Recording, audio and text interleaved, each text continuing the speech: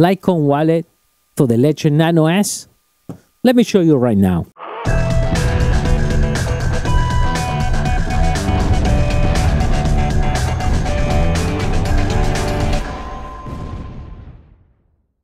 Hey, how are you doing, everyone? Once again, this is Dario from MEDIABOXENT, where we make technology simple and easy. If this is the first time in the channel, make sure you subscribe to the red logo right there to become part of MEDIABOX universe. And yes, you want to have a lot of LITECOINs, so you want to keep it safe.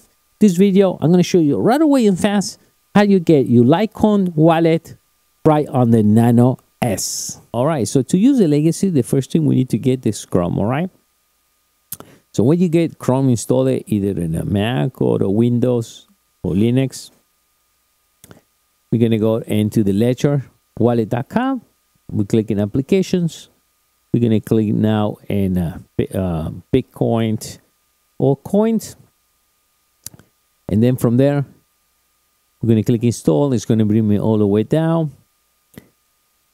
And what happened now is going to install extensions. Okay, we're going to click there, install extensions. It's going to load the extensions on Chrome. We're going to click install.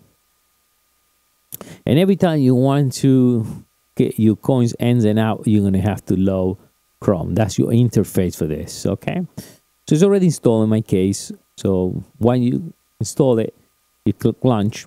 All right, you're going to go into your Nano S. You're going to put the code. You're going to log in. All right, I'm going to show you a video anyways coming up in a minute.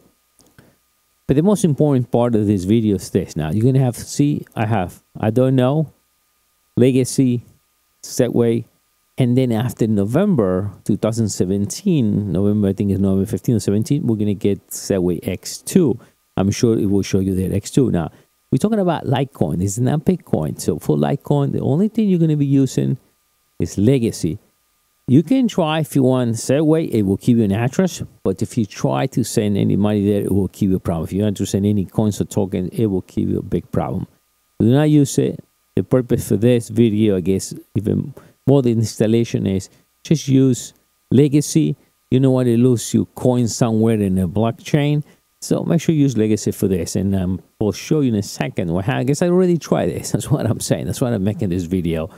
You know, and it was a big mess trying to get the, because I tried $10 and it was really messy trying to get the $10 back again and send it and paid fee after, and I lost a few cents trying back and forth, trying to recover what I sent it actually. And so we got it right there.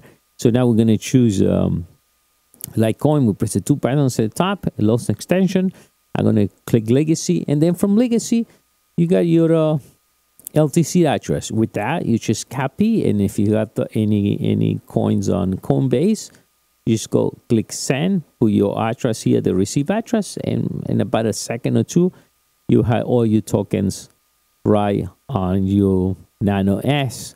And every time you need to load this, you're gonna have to plug in your computer and load the Chrome extensions. Okay, that's the only way to be able to see the tokens. That will be it, guys. Bye.